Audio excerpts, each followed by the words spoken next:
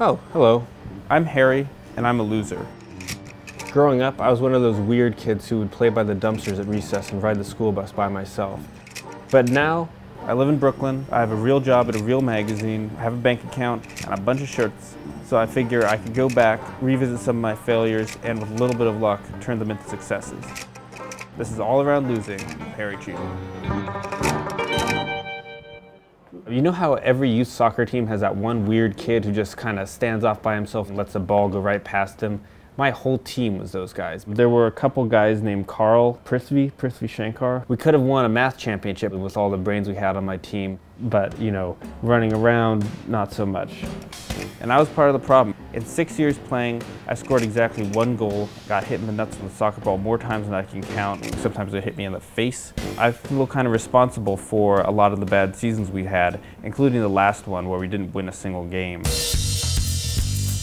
Now I've got a little bit more self-confidence, better foot-eye coordination, so maybe there's a chance I'll actually be an alright soccer player.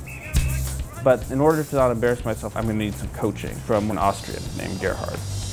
Hey Gerhard. Hey, how are you? I'm good. So the deal is I'm trying to get back into soccer. Right. I haven't played in like 7 years. All I want to do is impress people. Yeah, exactly. I don't really care about it. Yeah. Because otherwise it will take like 10 years. How long we got? A week?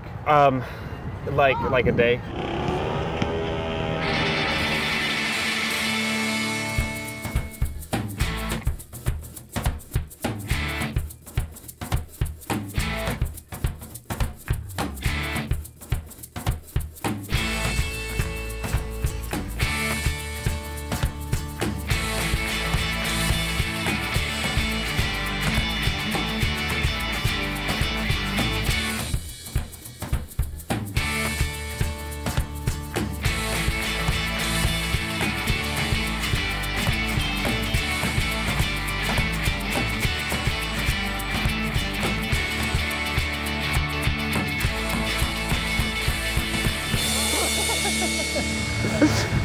I think you did good. Yeah? You got the juggling, Juggling. goalkeeping, good penalties. Maybe a few push-ups and, tonight, before the game. Okay. And you're ready. Feeling pretty nervous about this. I sat on my glasses this morning when I woke up. My arm hurts for no reason. It's pretty cold. Practice with Gerhard went okay, but actually playing a game is a lot different than just like kicking a ball around. So these guys are probably going to be a lot better than me, and I'll try not to embarrass myself. But I always do. First person I met was Min. Hey, Min. Sort of an unofficial coach or referee, or at least the guy who brings the jerseys. The other guys are really friendly. Those are special soccer. They seem supportive of my weird little mission. Wherever I can do the least damage. So, defense, yeah. And then all of a sudden I was playing soccer.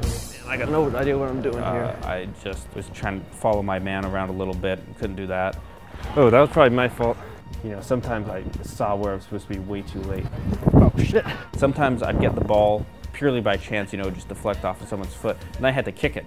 And that was just totally impossible. Oh, shit. Whew. Not very well. A little winded. Eric. Yeah, sure. It's tough to run around. I haven't run around like that in a long time. No one was making fun of me for being really bad. Although I could tell they didn't want to pass it to me, All right. Get traded? I don't really know how this works, but I'm too intimidated to ask questions. Actually, the hard part was running for half an hour or 45 minutes or 2 days or whatever it was, because I'm in really, really bad shape, I realized. Well, I gotta sit down actually. I was feeling pretty bad. I just met all these people, and my rule is don't throw up in front of people you have just met, ever. And then that guy started talking to me, but I was also trying really hard not to throw up at that point. How long you haven't played? Years. Really? And then your body's like, nope, this is coming up. And I was like, oh shit. I was trying not to puke on anyone's bag. I succeeded in that at least. I know how to puke probably better than I know how to play soccer. That's a good thing. What? Once the order's out, you're going to play better. Oh, shit. And then I puked again. Jesus. I like that you almost made a friend, but then you puked instead. That's how my life usually goes. I gave the guys some orange slices, and I hope that kind of patched things up. You know, I was like, here, not only did I puke, but I brought you some vitamin C. And nothing like a good orange slice, right? And I kept playing at least, you know. I'm glad I didn't bitch out. And I did try to bitch out. You only played what, 30 minutes? I'm really out of shape. You can have one more game in you. Yeah, all right, one more. Even though I was bad and I had just thrown up, Min was like, come on, get in there and play, and that was nice. During the last play of that game, no one was paying attention to me, probably for good reason. I got the ball, and I was looking at the goal, and I kicked the ball pretty hard. Fuck. Sorry. It went right to the goalie, but it was a shot on goal. Get behind that, just nail it in. I probably would have thrown up again if I had made that goal. Yeah. I think this situation was about a 70% failure, mostly because of the puking.